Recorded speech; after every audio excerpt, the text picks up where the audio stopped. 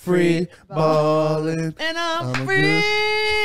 She's a good girl. Loves her mama.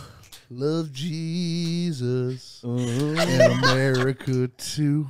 And I'm free. I'm free ballin', ballin', and I'm...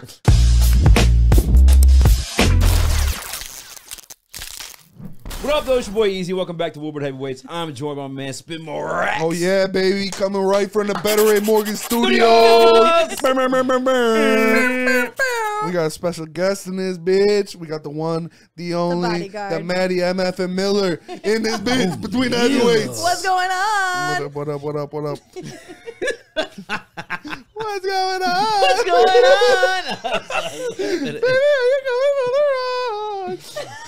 on? Thanks for joining us, Maddy. You're so welcome. Thank you. Appreciate it. Thanks for having me. Of course, anytime. It's a pleasure. Anytime. It's our pleasure. Pleasure's all ours. It really is. Even though you're the boss now, so you As I say, you gotta be careful when you're talking to me. Yeah, chill. Sorry. Chill. Sorry. Yes, sir. Thank you, sir. Thank you. Don't call her a sir, dude. Fuck it. It's ma'am. It's ma'am. It's ma'am. That poor fucking...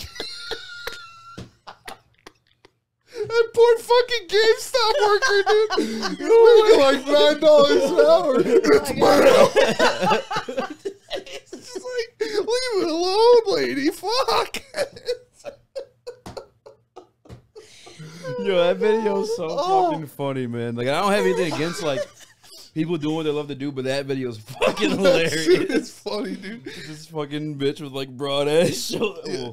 Hey, what are you trying to say about broad shoulders? No, not like that chick. She was She's what, Easy? Let's see how you get. Let's Keep see how you going. get through this. a transitional, Choke through it. a Come on, you got transitional this. player. Transitional player, yeah. G League, you know, two-way player. She had fucking deltoids bigger than spins. It's ma'am. Wow. Jesus, dude. Sorry, man. Wow. She got a half chub after she did it. Ma'am, I feel something pressing up against my Ma'am, I leg. can see her dick. Yeah, but that's one of the best videos of all time. That shit blew up. Hopefully she got some, some royalties from that shit, because that shit was everywhere. Was it branded? Probably not. Probably no brands. I'm sure Barstool found a way to fucking... Yeah, she probably got some content, I'm sure. Content. Should have made t-shirts. It's ma'am. I'd buy one. I'd rock that bitch. It's ma'am. Oh my gosh. I would start saying that when somebody tells me like move in the bar. So look out, man. It's ma'am. See how they feel. All right. Be like, yeah, you look pretty cute too. Smack him on the ass. All right. Cade Cunningham left off 3 ballots for Rookie of the Year. I don't want to take this until where it's been. I feel like everyone's been looking like bitchy. You know what I'm saying, like just like crybaby-ish. I want to actually kind of like break down why Scotty got it. And I was looking at stat news. Yeah, Scotty doesn't know. Scotty Barnes, by the way. Scotty too hotty. I will say congratulations. I also will say this too about the Rookie of the Year for the NBA this year. Super fucking competitive. Like, yeah, I mean he deserves it. It's not. Yeah. It's not like he had a terrible year. He's a terrible player. He's a good player. He had a good year. But He was Rookie of the Month like one time. Yeah.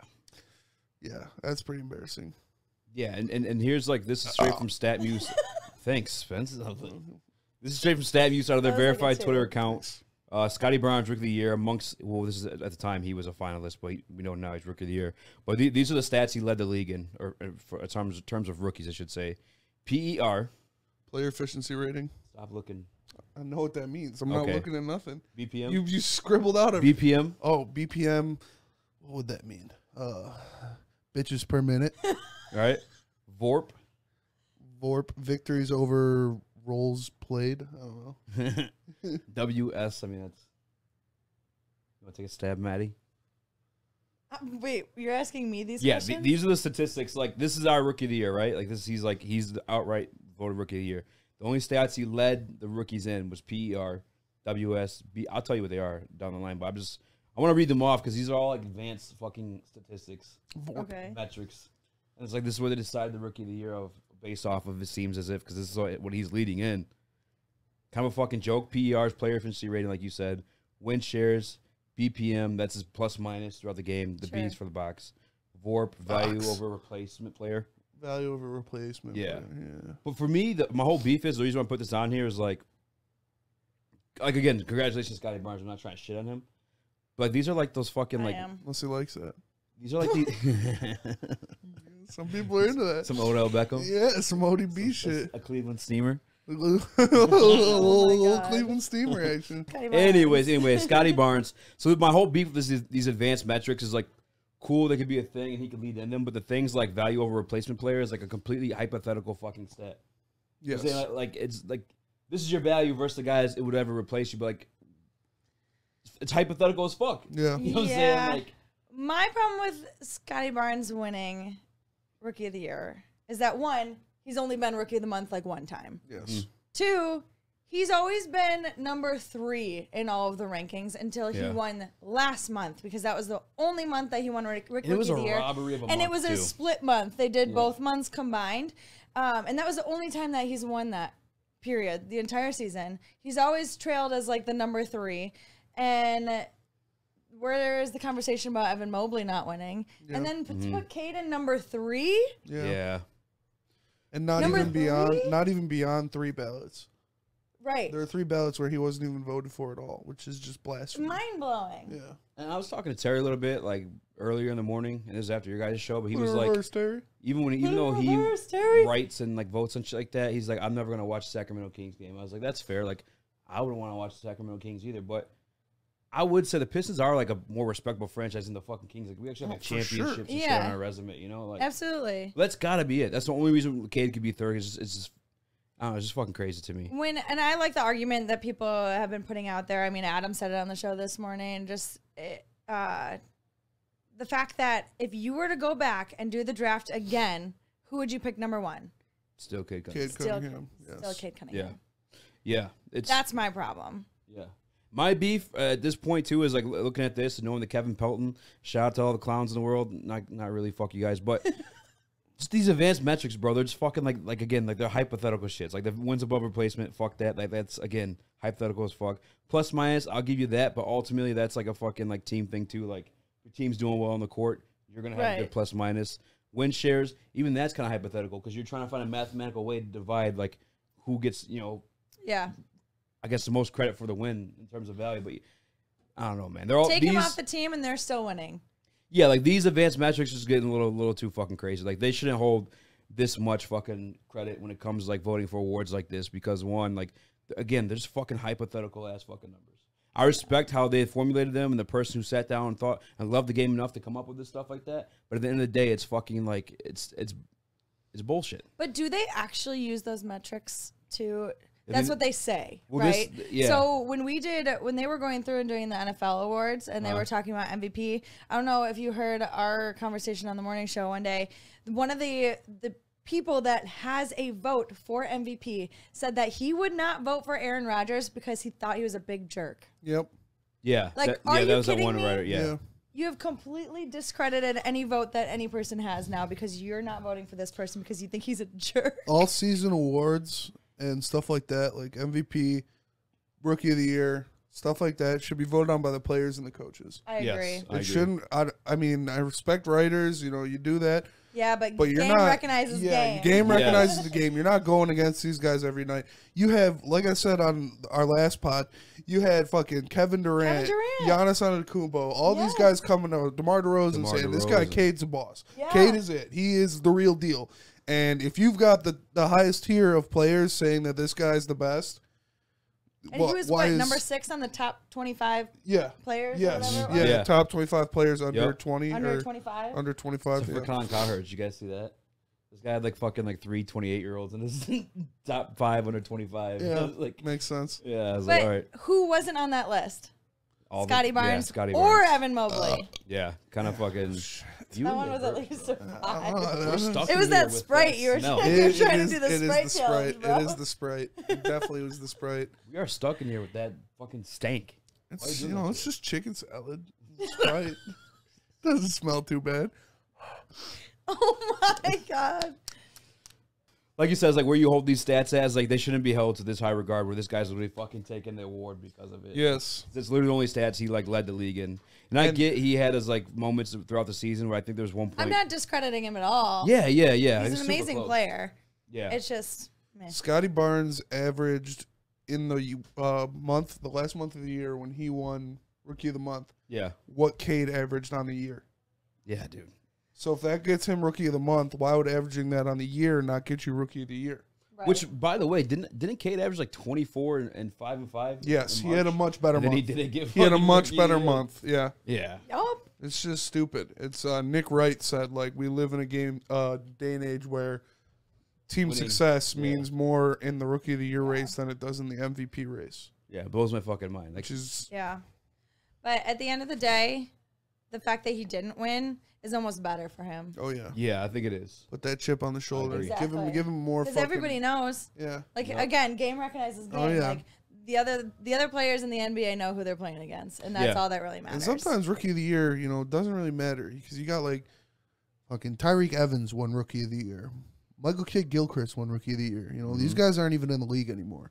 Michael Kidd-Gilchrist might be, but it's like. Or not Michael Kidd-Gilchrist. Michael Carter-Williams. Michael Carter-Williams. Yeah. Won Rookie of the Year. And like some gypsy in that story? Yeah, something's going on. But no, it's like the chicken salad. That doesn't really equate to being a good player. It doesn't. It equates to what you did your first year. No. But what pisses me off is that it has never been about team success. It has never been about, Raptors made the playoffs. They're in the playoffs. Look at that. That shit doesn't matter. It's Rookie of the Year. It's which rookie had the best year, not who's on the best team. If you put Cade on the Raptors, they're a better fucking team. Yeah. If you take Evan Mobley or Scotty Barnes off the Raptors and put Cade on the Raptors, they're a better team. Oh, for sure. And it's just it pisses me off. It's disrespect. Yeah, and I think that's what I don't like about it. Yeah, but also like Cade came out and said it earlier in the year, and he said, "If I don't win the award, it's not a big deal. It's just an award. Like I know who I am." Yeah. And then later on is when he got all almost not upset about it. I don't think he was ever upset about it, but he was like, "Dang, I know I should be winning this award. Like, why aren't they giving it to me?" Yes. But that's when he bought into Detroit. I think that's the moment that he bought into Detroit. And that's when he said Detroit versus everybody. And I think he saw everybody like Detroit's got his back. And I think that's created a bond that's kind of unbreakable right now. So I think that was an amazing thing that came out of him not winning. Yeah. But like, I think it's better for our franchise for sure. Yeah, and in a way, too, it comes back to how he's like a perfect fit here. Because, like, any other guy, and I'm not trying to disrespect, I mean, I did say fuck Jalen Green a couple times. Fuck Jalen Green. Like, we're so lucky that he is, like, mature as he is. Because if we got a guy who was worried about his brand more than he was on the court, you know what I'm saying? And, like, fucking, like, we'd be fucked. Because he'd be like, oh, my God, like, I'm playing for Detroit. I put up all these numbers, and I still got no respect. I need to get the fuck out of here as soon as I can so I can make more money in commercials and doing all this other shit. Where Cade don't give a fuck. Cade wants the ball. Yes. Yeah. Cade wants to, like, he cares about his game. He cares about where he's going to go. Not where he's going to go, but how far in his career he's going to go. Yeah. And he's phenomenal. I'm excited to see him. I'm Cade Cunningham. He carries himself so well. Like, to think he's 20 years old. Yeah, he's very insane. Mature. Cure Auto Insurance.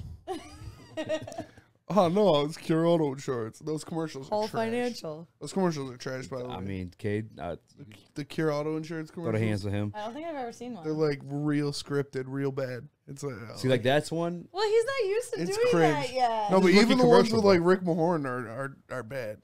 To be honest, though, I feel like, I don't know if they did it by design because it's almost become like its own thing. Yeah. Like, we talk about Cure Auto Insurance because the commercials are so bad. Like, it's funny. Yeah. Right. I don't know if they meant, you know what I'm saying? I don't know. It was like They by just- design. You know what I'm saying? Like, By Oh, design, their good. commercials suck. yeah, it's like, because we could laugh at them. Like, okay, like, I think they meant to be like a serious commercial, and we're just like, fucking, like, this commercial's hilarious. Yeah. Like, I don't know. Baby, are you coming for the road? But real quick, I was looking at a list of free agents, and this wasn't in prep, Spence. I apologize. It's not like we actually prep anyway. So, like, We free ballin'. free balling. Free ballin'. Free ballin'. All right. Yeah. You guys are Troy Weaver. We want to rebuild the Pistons towards championship level. Yeah. What kind of moves you making this offseason to rebuild the Pistons franchise? It depends who we draft. I mean, if we draft one of the power forwards, we'll probably have to sign it too. Unless you think Hammy can step up, be that 2 guard. If you think one of those guys, you think Frank Jackson's going to be that guy of the future. But if not, like you were talking about Victor Oladipo, I don't really know about Victor Oladipo. He's getting older. He's obviously injury prone. He's going to demand a certain amount of money. But if you can get any of these guys on a short-term contract that's not going to cost you too much, that you can bring in, you can fill in, you can play well, I wouldn't be that mad about it. I wouldn't be mad about Victor Oladipo, even though he'll probably get injured. I don't want Andre Drummond. You're talking about that. I want Mitchell Robinson. Why not? Andre's a piece, though. Andre is he was not going to cost you much. Been there, done that. Yeah. But when we tried doing it with him to your before, ex. we tried centering him. We tried centering the team around him. Like, that's definitely not the case this time around. But still. Yeah, but I fear bringing him back means that he thinks that he owns the team again because he was there and he is the vet. Whereas right now we're trying to build a team around Cade Cunningham, which is the move. And he's like, he doesn't fit the Pistons today ever. Like his personality, he's just, I don't want to be mean, but like. No, we talked about it before. Yeah, he just don't have that dog in him. He's a baby. He doesn't have the dog in him. He's a crybaby. I want Mitchell Robinson. That is my like number one person that I want the Pistons to sign because Mitchell Robinson is a dog. He's a great lob threat. He's got freakish long arms. He protects the rim. He runs the floor. He'd be our starting center immediately. He'd be a great, like, him and Cade, their personalities are real similar. I think they'd get along really well. I watched him in New York a lot, and he can average 3 blocks on a season. Like, this guy is a monster in the paint. And easily. Getting him and having Marvin Bagley in those pick and roll situations, just as a lob threat. You know, he's not like an offensive player in any sense of the term, but having him out there to just be another guy that can rim run, another guy that can crash the boards, he'd immediately be the best rebounder on our team. He'd immediately be the best defensive player on our team, and I think it would be a great fit to fill a couple holes that we need to. What do you think he like commands in this market though? Not much. I mean, I don't think he's going to command too much. I don't think he's going to be like asking for $20 million a year. You know, he hasn't shown that much yet. He doesn't have those accolades in him, and he's had a couple of injuries in the past couple of years. So I could see us getting him for like, you know, $10 million a year, something like that. Maybe a 4-year, $45 million contract or something like that. I'll be real cool with that. Yeah, I'm looking up right now. Kelly Olynyk's contract was like $12 million a year. Yeah, I could see that. I'd be cool with that. Yeah.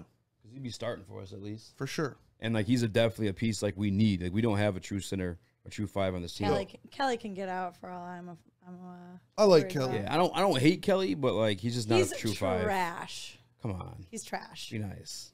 He's not I trash. don't have to be nice. Oh, hold on. He's trash. I don't think he's trash. He's been asked to do more than like he can. You know what I'm saying? Like because we suck. So he had to like play a bigger part. He's not built for that. You know what I'm saying? All I know is... Well, you're right. He's not good enough to be a fucking starter. 5. No, definitely not. He's a good guy coming off the bench. He's good. If you bring it, like... He's good for a solid 8 minutes of the game. That's all I want out of him. No, I don't even want that. Like, if that's what I have to give to him, I'll give him 8 minutes, but I don't want any of that. I've been hanging around with Adam way too much, all right? No, I'm joking. No, does Adam not like him either? I'm sure he does. I don't know. You can bring in Kelly. I like bringing Kelly and... Sorry, I'm playing with my sunburn. Yeah, that glove tan line, man. Tracing my arm. Yeah, it's pretty wild. That's funny as fuck. But you bring in Kelly and beef stew off the bench. I think that would be good. I like that. I like Kelly. I'm not a hater on Kelly. I think he cannot score. He can shoot. Yeah. No, he cannot. Yeah, he can. He's a shooter. He sucks on defense. He sucks on defense for sure. That's the thing, though. Like I said, I think he just asked to do more, and he just wasn't built for it. You know. I'm almost positive I went to one of their games and he did not make a single shot. I could see that. What? All right. Did you go when he first came back from injury? No, I went to 2 or 3 games. I went to their game against the Cavs the first time. Not the first time, but in January. Uh-huh. And then I went in February too. Yeah. And both games, I think he had a total of both the 2 games that I was there, a total of like 4 points. I mean, I don't know the timeline of that shit. I like Kelly. He's all I know is as much as he gets, as much slack he's catching. All I know is you are way too big to suck that bad at defense. He is a liability on defense for sure. You know, but you pair him with beef stew, have them come off the bench. One's offensive, one's defensive. That'll be your 4 and 5 off the bench. I like that. I like Mitchell a lot though. I want to see him starting for the Pistons next year. What do you make of the Brunson talk? Are you sick of it? I'm a little sick of it. I'm a little sick of it. He's getting a little bit overhyped. Yeah, definitely. I wouldn't give him $25 million a year. Not a chance.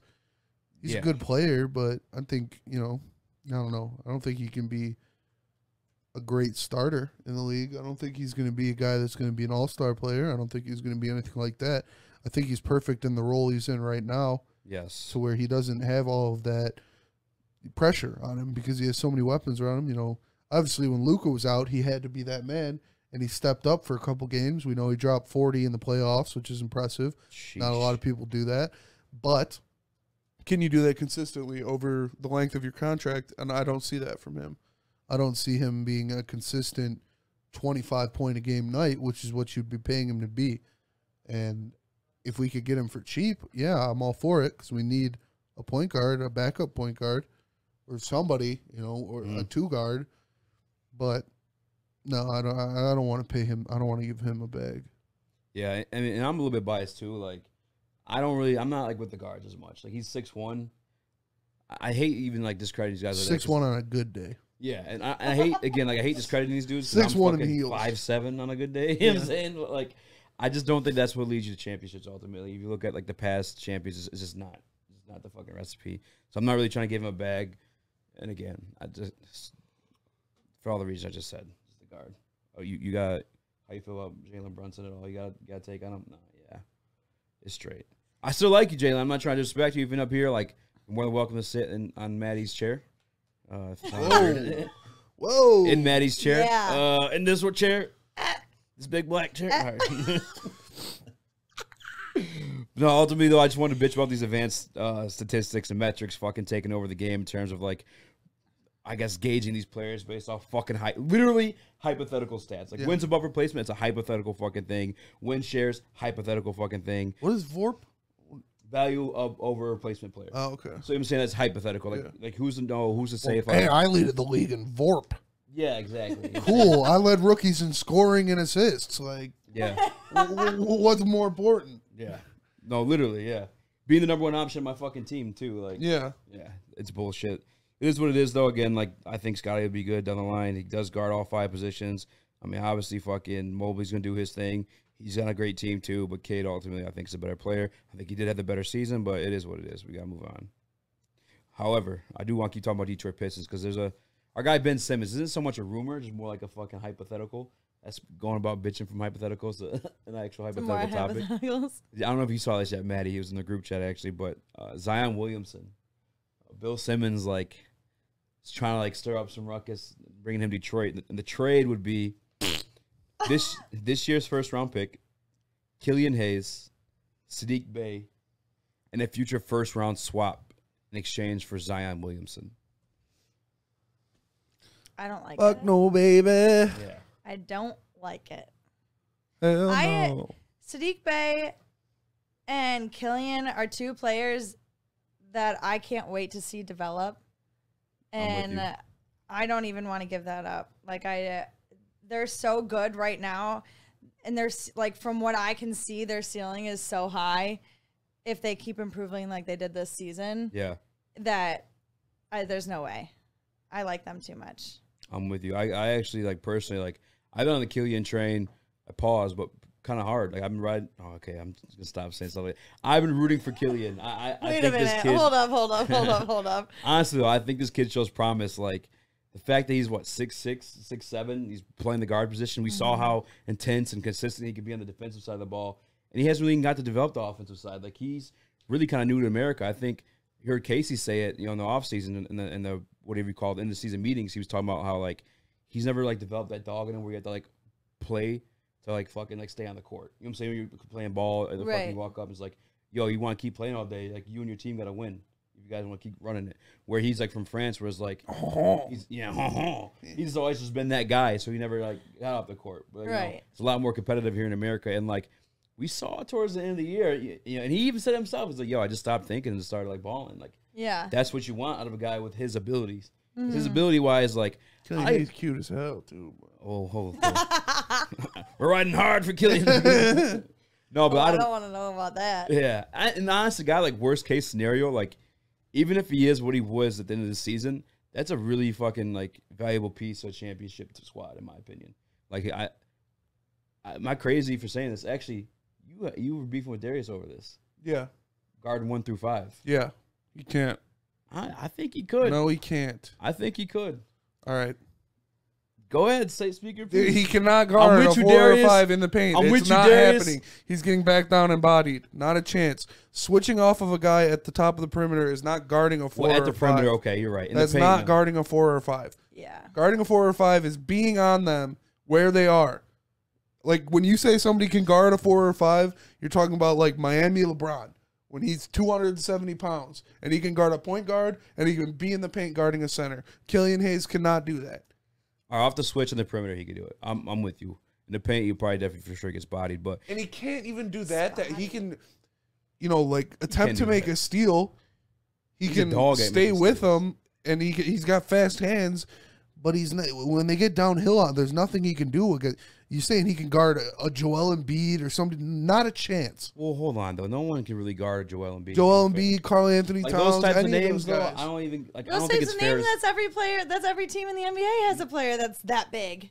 But not as good as Joel Embiid. Not as good as Joel Embiid, but like that big guys though. Like I could see Killian stripping them up, ripping them up before they fucking get there in the paint. Like fucking where they got their back where they're supposed to be. Guarding a 5 is not picking them up off of is there switching a guy his them. size that you would say he could though? No, there are not a lot of people that can guard 1 through 5. Tony and Allen. If they are, it's normally like a small Superstars. forward or a power forward that can guard small guys. I'm with you. You'll never get a point guard that can guard a center. Not a chance. Regardless, I do still think he could be a great defensive piece. Yes, for sure. The long run championship squad, but I fucking remember how we started talking about that. I'm hyped for Killian. I think Killian, our boy, the Zion trade. Yeah, the Zion trade. Yeah, Zion would be. It is crazy because Zion is so fucking good when healthy. When healthy, not healthy. Yeah. However, do we really think that he's a fit in Detroit? I don't think Zion's a big like flashy guy where he would be like fucking like, oh, my brand. Like he's in New Orleans. He never really made a big deal about it. I think. Well, because he's in New Orleans. Yeah, New Orleans is pretty fucking lit. I'm not gonna lie. Zion's one of my favorite cities. Shout out. But I just think. Shout out. I think for him at this point in his career, I could be totally wrong. This is like this fucking win share, fucking Vorp take, maybe hypothetical bullshit. But like, I think he just wants to get on the court and prove like the doubters wrong. Although there aren't that many doubters at this point in time because he showed what he did last year. But like with the injuries, they're creeping up. I wouldn't trade Sadiq if it was a first rounder, Killian and Jeremy Grant for Zion. I'd be like, I'll think about it more.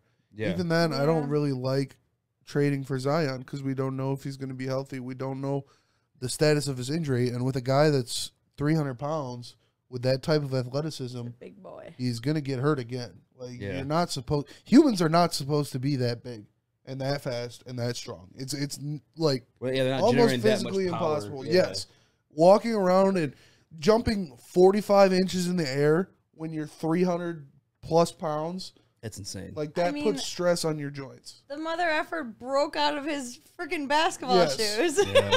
There's a video of him in like denting the court. Yeah, denting the court. Literally, he did a dunk. He came down. He dented the court. It's like he is a freak of nature. Like he's so powerful that his joints are gonna give out.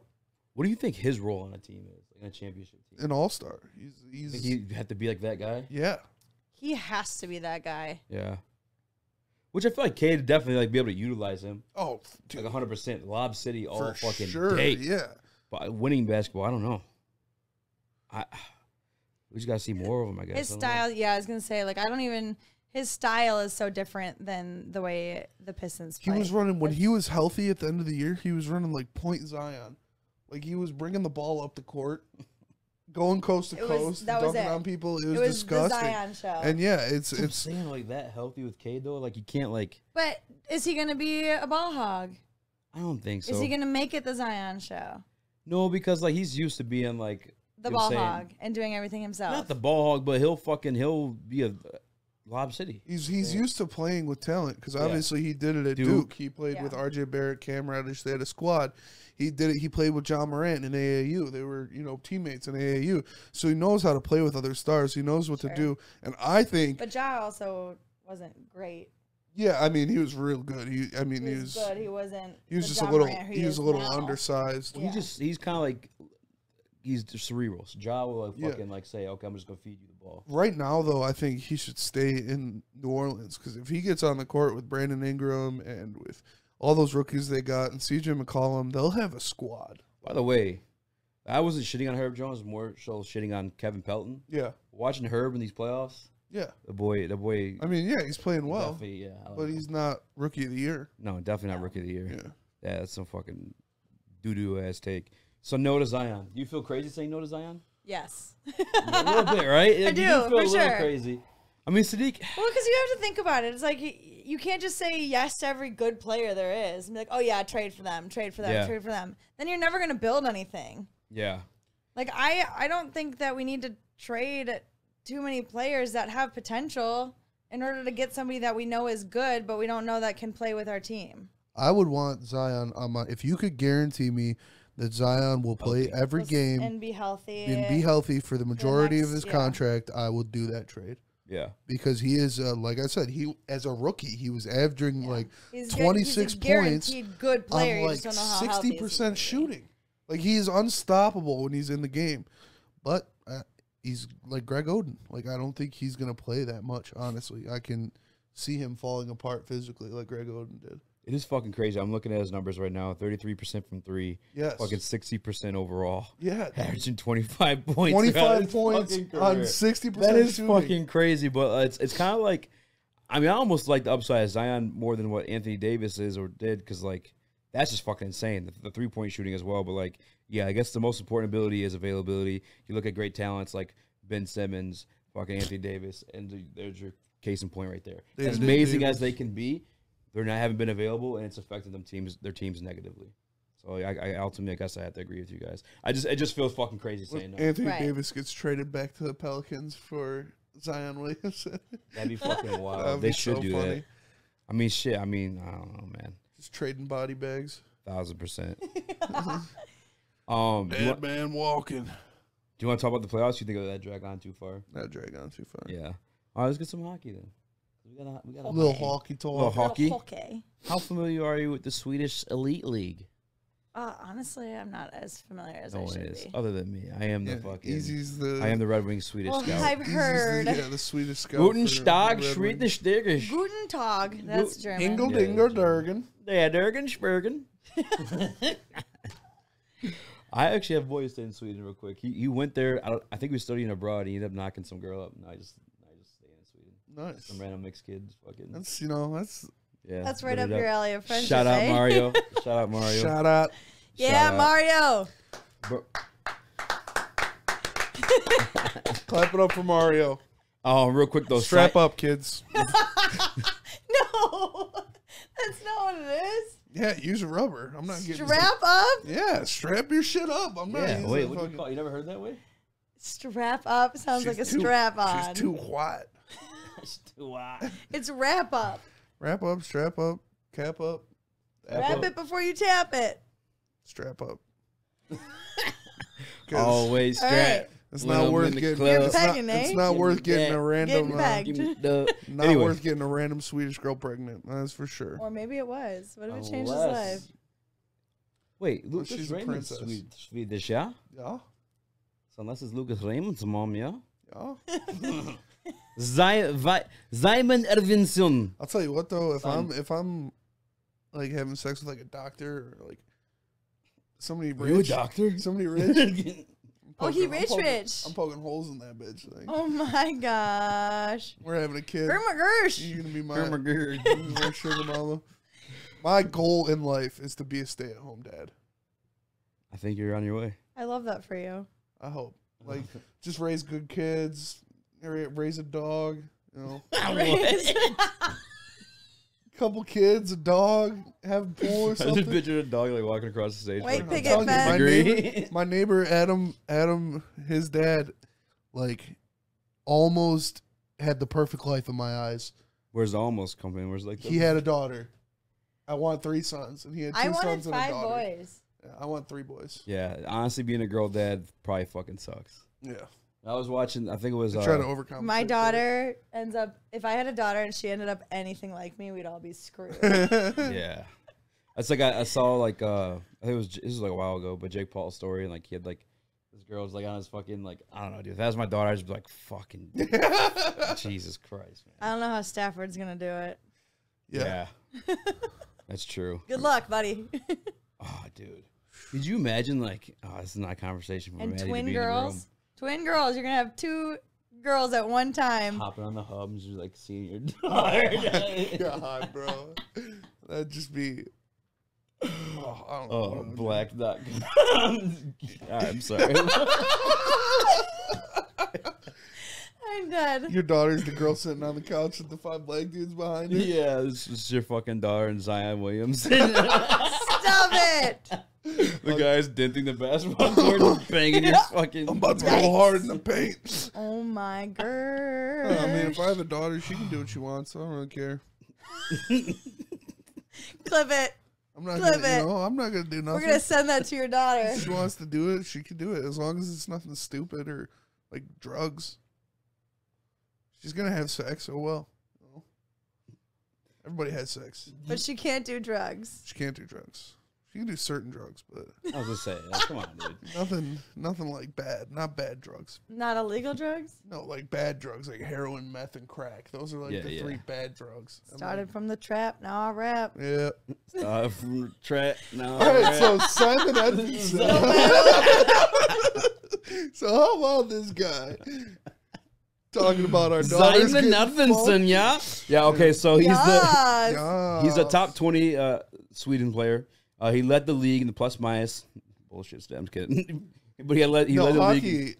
Hockey plus minus is means a legit. lot, yeah. Well, plus I agree with plus minus. It's a fucking like VORP and war and shit. I'm like, fuck you with that shit. That shit's hypothetical as fuck. But anyway, block shots, he led the league in 54, and he was second in hits. And he actually had another stat that I just didn't put down on the sheet, but like, dog, most Siders finally have a fucking pairing. I was gonna say him with Mo Sider is gonna be dope. Yeah, I'm fucking sick. You listened to D-Mac talk about it today, Spence. Like, what was his take on it? Yeah, no, that he's going to be on the Red Wings next year, and that's if he joined the Red Wings right now, he would be our second best defenseman that we have, and I don't know if they're going to pair them together. That would be awesome. We would have one of the best defensive pairs in hockey in a couple years if they did. Or they split them up, and they split up that greatness. You know, they have Mo Sider with a bum, and then they have Edvinsson with a bum. You know, so you got at least one stud back there most of the time on the ice. But I'm just excited. You know, we got all these prospects. Bernier, whatever. Bernier. Yeah, he led the league in Swedish scout, no big deal. in scoring and. You know, we've got a couple other Swedes out there. Yeah, we've got 5 of the top. Albert Johansson. 10. Yeah. Another defenseman. Elmer Soderblom, fucking 6'8", 245. Yeah, Maddie, this guy's 6'8" playing the forward position. Yeah, forward. He's got saucy Terrifying. Silky mitts. mitts. Terrifying. Yeah, I'm just excited. Edvinsson, like people in the chat were like, oh, he'll probably be in Grand Rapids most of the year. But D-Mac was like, no, he's going to be on the Red Wings next year. Yeah, because when you move him up to the entry level contract, you start his fucking clock. Yeah. Well, he's 19, so I guess it doesn't start until he's 20. Yeah, no, you can they can play in the AHL still, but he signed a 3-year entry level contract. Yeah, he's gonna burn years in the AHL with him. Yeah, he's gonna play for the Red Wings next year. If you guys can, because I am the hockey novice, although I am the official Swedish scout for the Detroit Red Wings, no big deal. But the AHL Physical shit, eye roll. like. I guess this is tough because this is this has to be like a hockey nerd question. But AHL versus SHL, like, is there even that big of a difference? No, they've closed the gap really. The Swedish Elite League, SEL, Yeah, they really closed the gap on it. AHL used to be, that's what it was. That's you're in the AHL. That's the second best league in the world, other than like. And that's just because they're bringing them home so they can keep an eye on them. You're bringing them in. You're getting them with the coaches. You're getting them with the other players that are going to be making the team in a couple years. But now with the Swedish Elite League, these guys are just as good. They're just as talented. They're playing against just as good competition. And it's a little different because you're playing, European rules, bigger rink, faster and it's tough. But the way we've seen these prospects come out of the Swedish league, it's not that much of a difference anymore. Real quick, I ask you guys this because he's 19, and obviously Mo's young and Raymond's young, but like, is that common for like 19-year-olds to break into the NHL? Like, is it usually like 2 years in this fucking like, you know, I guess lesser leagues until they break in, or like hockey's probably the sport where most of the young players are brought up earlier. Okay. Like they start so early, and the earlier that they can make it into, you know, the AHL, the OHL, wherever they're going, the better, because that's like they're more successful when it comes to that. Like hockey starts serious at such a young age, and I feel like that's not the same with other sports. Yeah. I mean, correct me if I'm wrong. But yeah, well, other than basketball, yeah. Basketball is kind of the same way.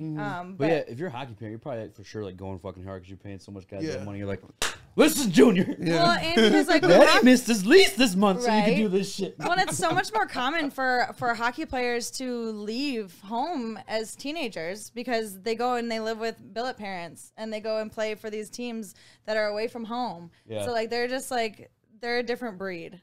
Honestly. Yeah, and especially now with how the NHL has changed with the play style and it's not as physical as it used to be. You're seeing so much more of these younger guys come up and make an immediate impact. Like, imagine bringing up a 19 or an 18-year-old and he has to go against fucking Darren McCarty. Darren McCarty. I was just gonna say that. He's about to fucking destroy it. Like, you fucking imagine.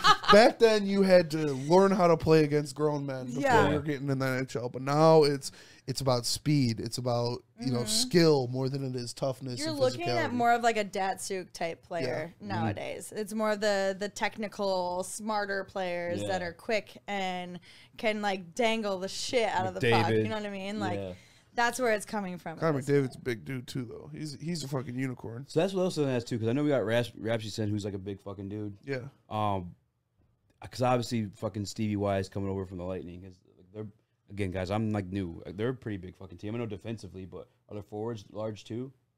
Yeah, they got big guys. I mean, they've got big guys. They've got small guys. They had a whole team. It got broken up a little bit since they left and since they won those cups, but it's, you know, you need a little bit of everything, and that's what he's building. You can't strictly just be like, all right, we're running only skill players. We're running only tough guys. You know, you need a little bit of everything, and you need those guys that can do both. You need the Victor Hedmans that are going to score, you know, 30 goals, and they're also going to fucking punch you in the mouth.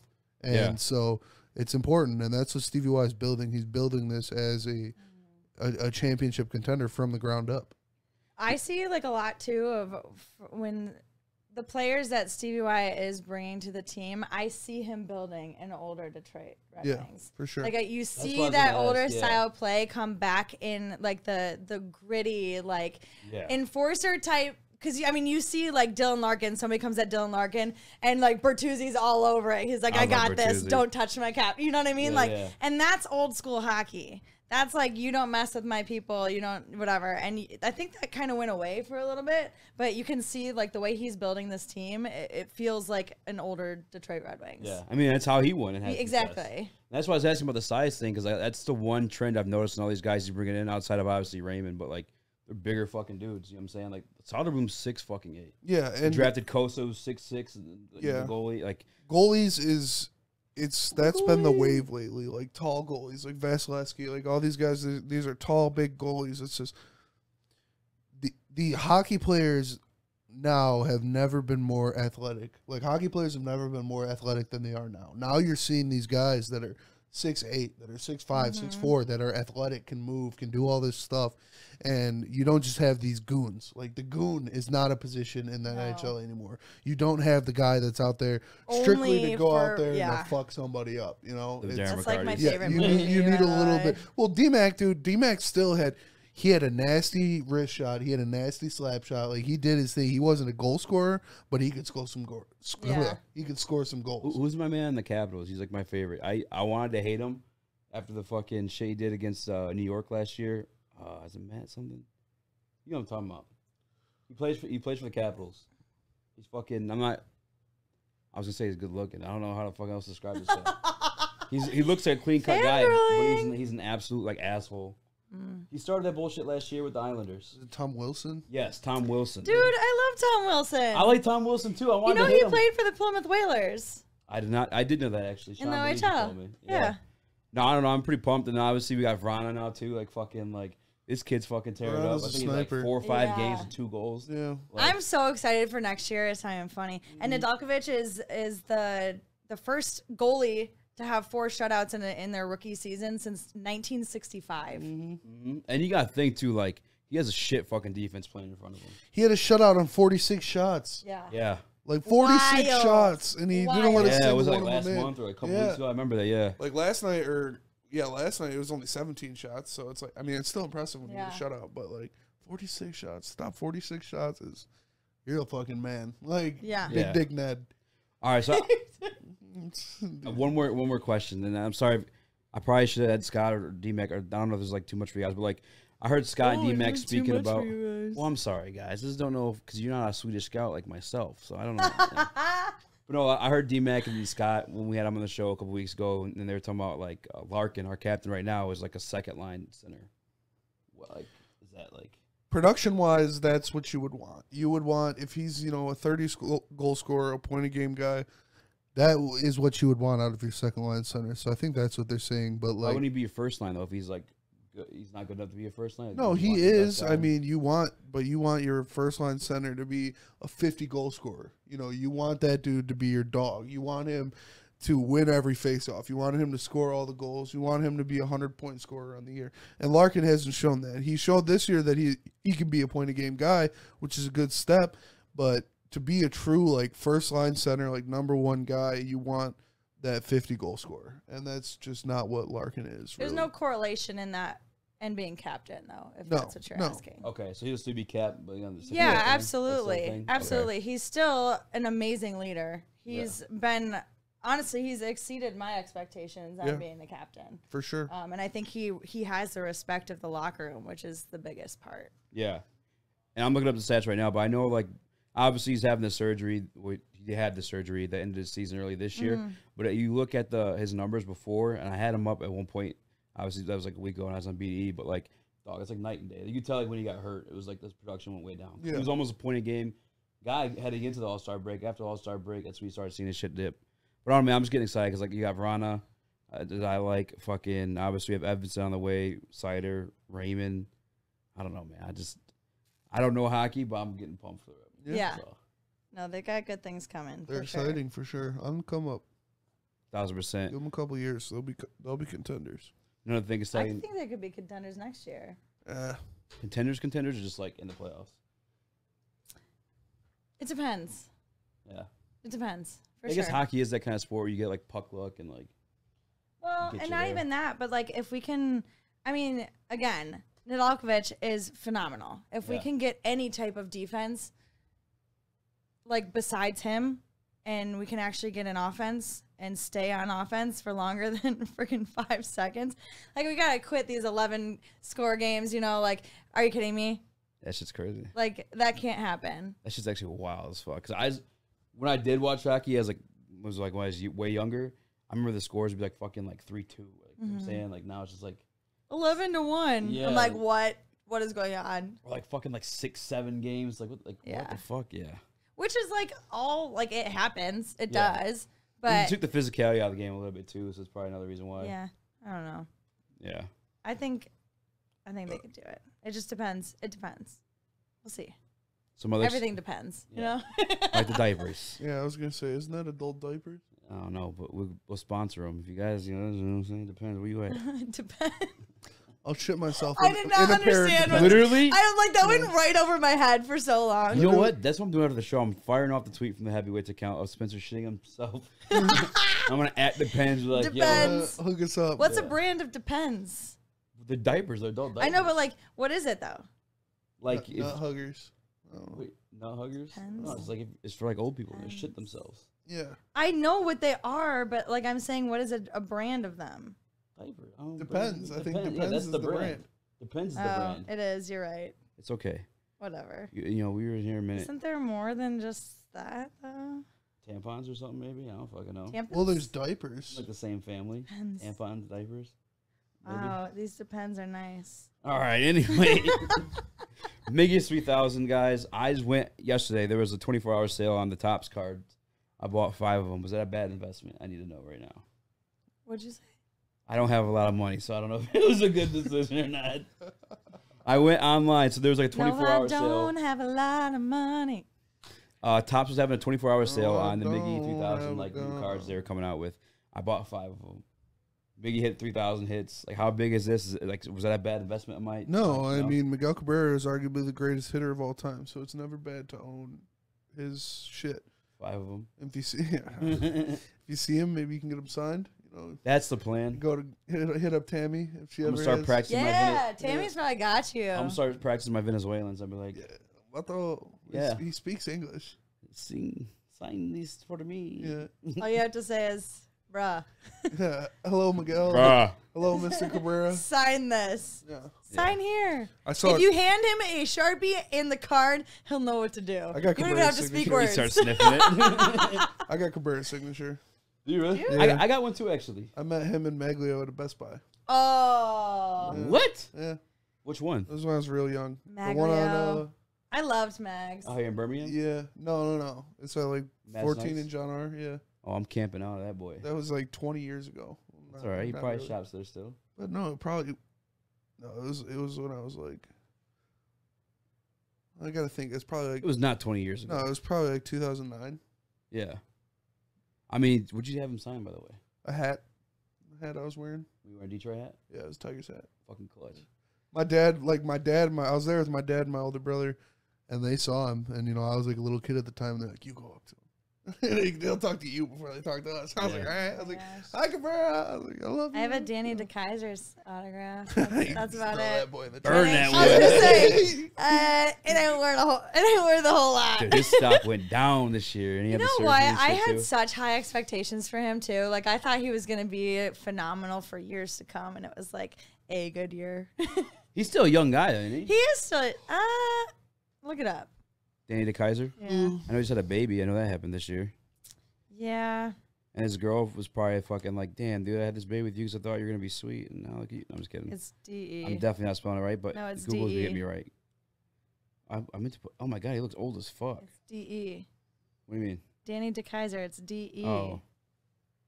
Well, I was just hoping for Google to just fucking hook it up, but they pull up Danny. No, because you didn't spell it anything near what it was supposed to be. All right, to be honest, oh, no, he's not. He's Yeah, he's 32. donezo. Yeah, you should try to sell that now. All No, right. I'm not selling it. So good investment then? Yeah. All right. I didn't pay for it. Solid investment because, like, here, I'm trying to find this thing. No, I don't have a lot of money. You know what? Okay, so, like, 3,000 hits and 500 home runs. Only 6 other men in history have been a member of that club. 3,000 hits, 500 homers, and a 300 600 average. Oh. It's Well, he just doesn't have 600 doubles just yet. Hank Aaron, Willie that's Mays, good, and actually. Miguel Cabrera. Yeah, he's one away. 3,000 hits, 500 home runs, He's 600 one doubles. away from 600 doubles. Yeah, he needs one more. Hank Aaron, Albert Pujols, and Miggy would be the only 3 in that club. 3,000 hits, 500 home runs, 2 MVP awards. Miggy would join Willie Mays, Albert Pujols, and A-Rod. Multiple batting titles and home run titles, plus 3,500. Hank Aaron and Miggy would be the only players. 3,000 hits, 500 home runs, and a triple crown. Only Miguel Cabrera would be the player. And is the player Dang. that has done that. So, like I said, Clap it up for Miggy. Miggy. Let's go. Strap up. He's the best player. He's the best hitter of all time. I don't give a fuck what you say. You want to talk about Babe Ruth? I don't give a fuck about Babe Ruth. Baby. Babe Ruth was up there when there was white plumbers throwing 60-mile-per-hour slop balls. If you put Miguel Cabrera back when Babe Ruth was playing, he'd hit 500 home runs in 1 year.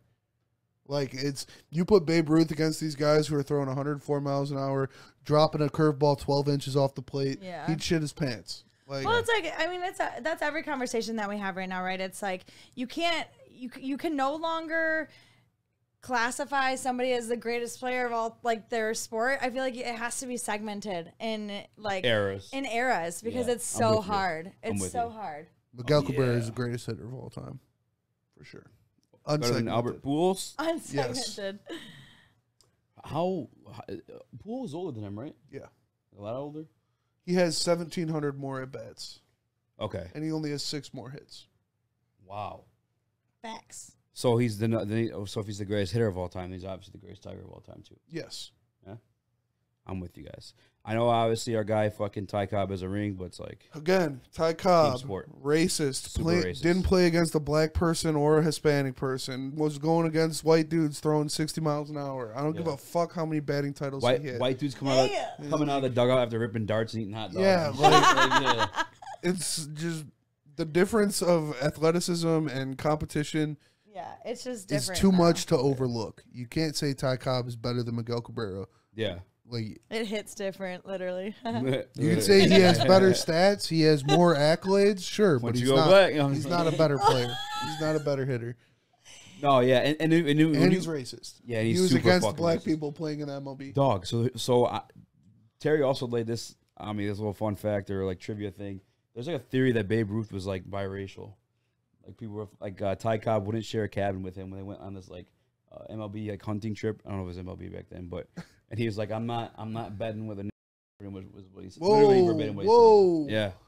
Really? Yeah. And that's Babe Ruth, you know what I'm saying? Like, and I guess so Babe Ruth, like Harlem was like where he chilled at and he had like tons of like black girlfriends and shit. Like really? Yeah. He had obviously He the was a wide dog. nose and, like yeah, well there's a theory though that he was like mixed, is like what it is. I don't know. Makes sense. He was pretty That's why good. He's the best player. He's playing once against the stupid white boys, you know. Oh my gosh. Yeah, no, pretty fucking rough. We got Hunter Dickinson on here. I don't really give fuck Hunter Dickinson. I mean, all cool. Hunter Dickinson's coming back to Michigan because he can't play in the NBA. That's what it is. Literally, is what it is. Yes, good for him. Good for Michigan. Like I mean, good for them. I guess. Yeah, no, it's especially if they land like if they got. Would you be a good college player? Would you be kind of excited to watch that? No, I wouldn't care. Yeah, I'd be excited. I mean, I'm a Michigan State fan, but like again, like I say this all the time, I root for greatness over everything. They had Amani and like Hunter's returning, like I would it'd be fun to watch. Yeah. Snaps. I would hope the worst of Amani comes out if he went to Michigan and they just their program becomes just an ultra crumbled. diva. Yeah. You're gonna have to fucking kill me. You might stop chucking up shots in half court. All right, sorry. If you want to stop me, you're gonna have to fucking kill me. That's a fucking great show, by the way. Shout out to Great Ozark. show. Ozark's sick. All right. Damn, Russ cut the air off. I guess it's. Hey, I ain't gonna say nothing. That's all right. We got one last stop. We'll get to it because it wouldn't be a heavyweights episode if we didn't bitch about Jared Goff. Yeah, Jared Goff sucks. He's a cuck. Keyshawn Johnson thinks Jared Goff is better than all the other quarterbacks coming out of the draft this year. You know why he said that? Why? Because he's banging Jared Goff's girlfriend. I mean, you heard it here first. No, but like I don't even fucking know what to say. Is that for serious? No, it's not. Oh. I'm sick of hearing this bullshit though. Fucking Jared Goff. Oh, Jared Goff would be great if you put a great team around him. So would any other fucking player in the NFL. Yeah. It doesn't make you a good player if you can only be good when you're surrounded by greatness. That makes you average. That makes you Baker Mayfield. That makes you Jimmy Garoppolo. That makes you Jared Goff. That makes you guys that are not exciting to watch, not good at their position, and will never amount to anything. I said this on BDE today. Jared Goff will never win a Super Bowl in Detroit. Jared Goff will never win a playoff game in Detroit. Jared Goff will never win an NFC North in Detroit. It's not going to happen. He's not good enough. We don't have a good enough team to surround him with the pieces for him to maybe make a run in the playoffs. And I don't want to sit here and wait for it. I don't want to wait for all of these guys to burn up their contracts, and we're wasting these good rookie contracts playing with Jared Goff, who is an average at best quarterback that will never amount to a stud, a starter, who is not somebody that you can pass up on drafting somebody who could potentially be good because you have Jared Goff on your team. Sick of it. Done with it. Are you trying to draft a QB that starts next year? No, no, we don't need to start it. We can start Jared Goff for one more year. I said that too. I'm fine with it. Jared Goff starting next year. I've accepted that. It is what it is. But after that, get him the fuck out of here. Well, I'm done with it. that's the goal, right? Yes. Yes. We're trying to get the players that we can get because, quite honestly, like this year is not a super strong QB draft. No. Like that's just they don't have a strong class. So if we can wait till next year and get somebody next year, that's gonna be a stud. But what everybody says is that we'll wait till next year. We'll get one of those big guys coming out.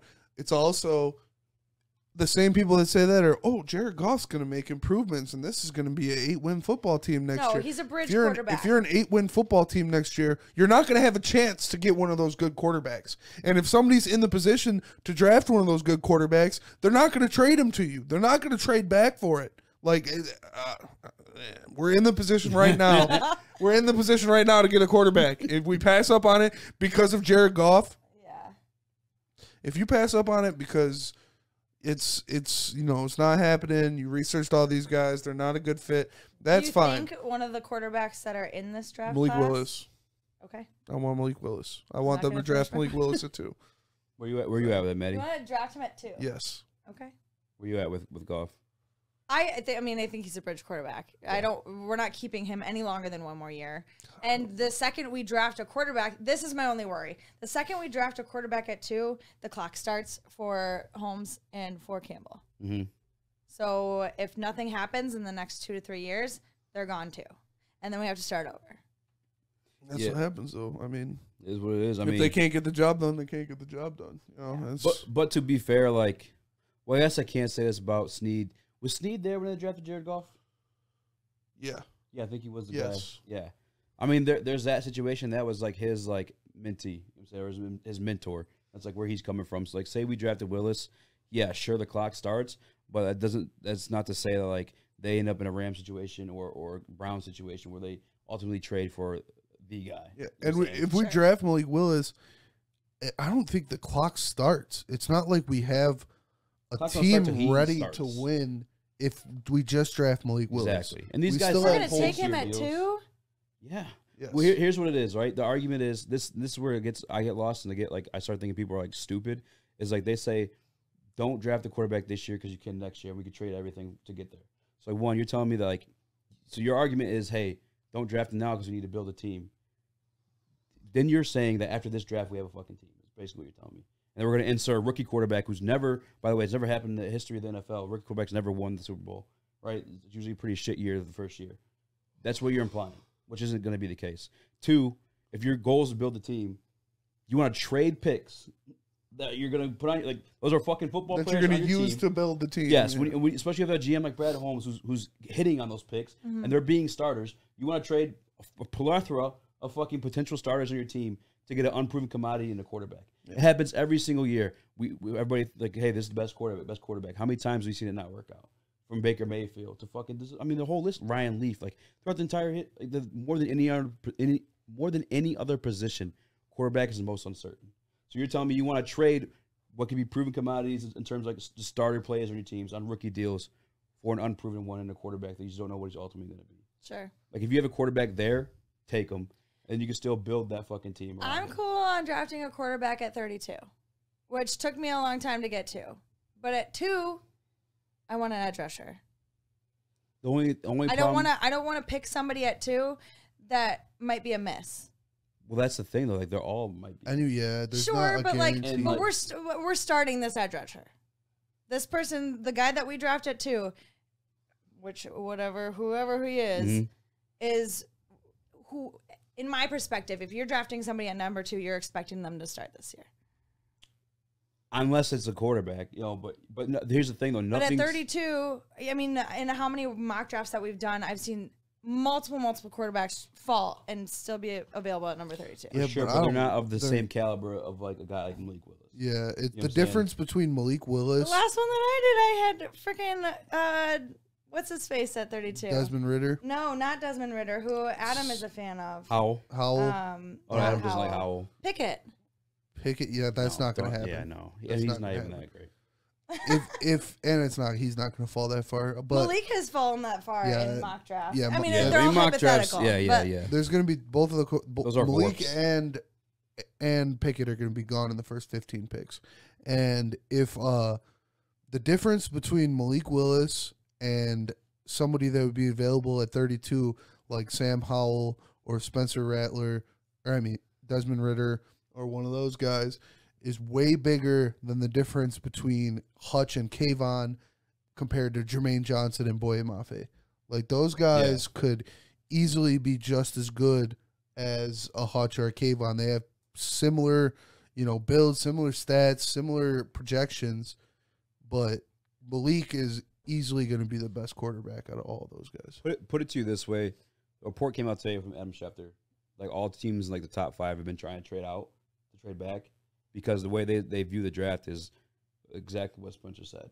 Aiden Hutchinson's difference from him to Jermaine Johnson, who's probably like the 4th or 5th guy on the edge rusher list, is like this. I'm saying they don't think you're not missing on a generational talent if you're trading back or you take a quarterback, because these guys, this clump of guys, like pretty much the same caliber of talent in the eyes of the scout. Now, sure, like one guy could stand out, and just like any other draft does, like T.J. Watt was 32 pick and stuff like that. But like, that's the consensus of this draft, and that's why you're allowed to swing on a guy like Malik Willis, because you're not passing up generational talent.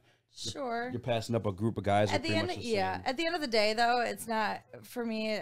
I do trust Brad Holmes. Yes. And so whatever he feels confident in doing, if you want to do you and you're going to be all in on that guy, be all in on that guy. Yeah. And I'll stand behind it. I trust Brad Holmes, and I trust him to make the right decisions.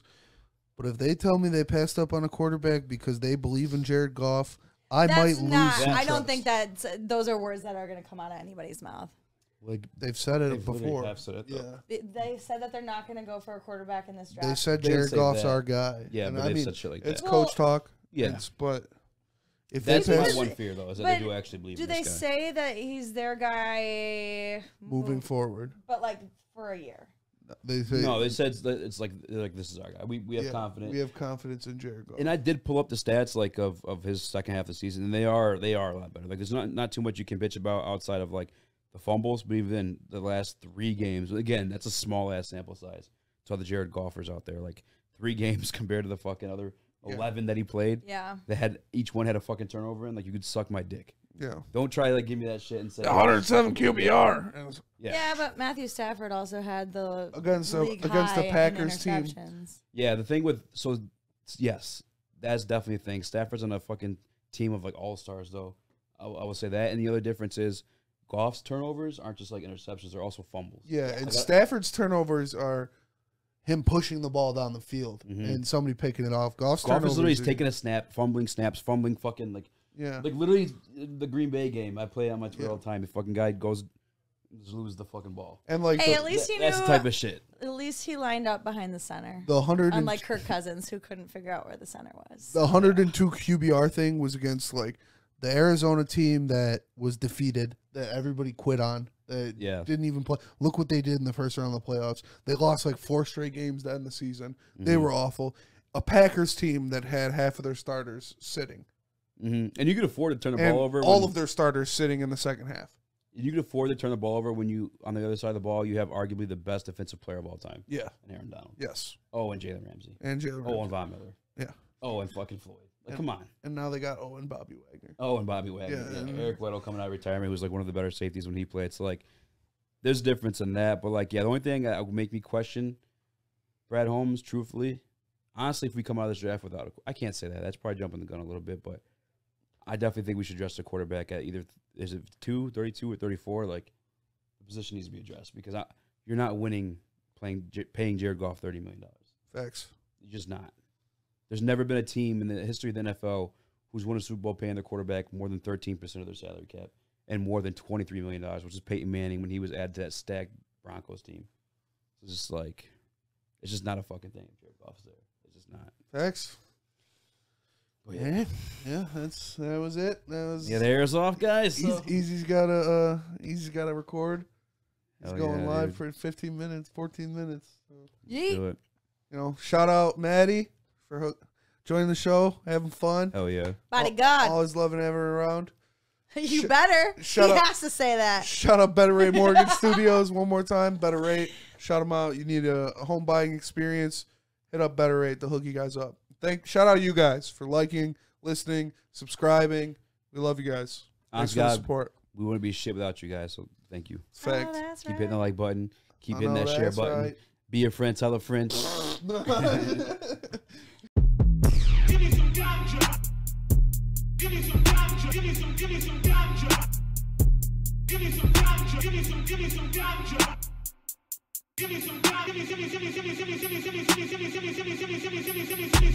me some